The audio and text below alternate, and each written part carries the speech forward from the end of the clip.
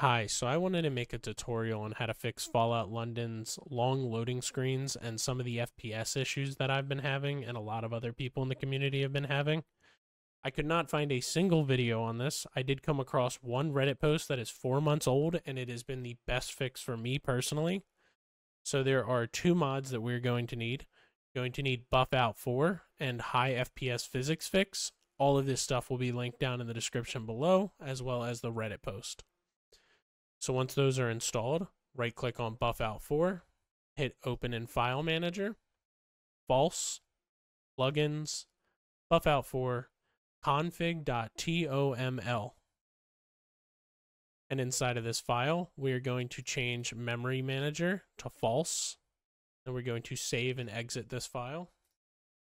And then on High FPS Physics Fix, right click on it, Open in File Manager, open false, plugins, and then the .ini file. You're going to open that, and then there is a bunch in here that we're going to have to change. I will go down the list. Untie speed from FPS, set that to true. Disable IFPS clamp, that is set to true. Enable VSync, that is set to false.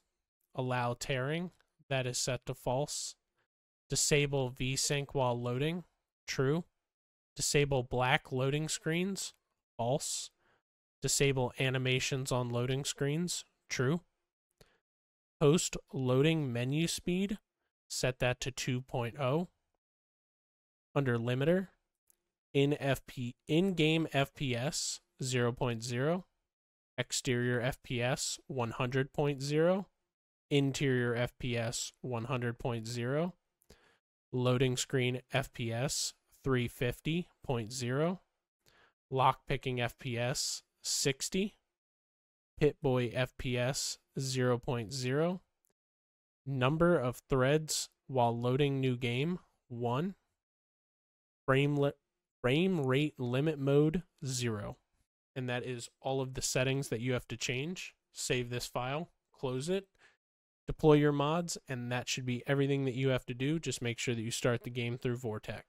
I also wanted to mention that I have made a Discord server, and I will be streaming Fallout London periodically for probably the next couple of weeks until I eat up most of the content in the game. And I hope you all have a wonderful day.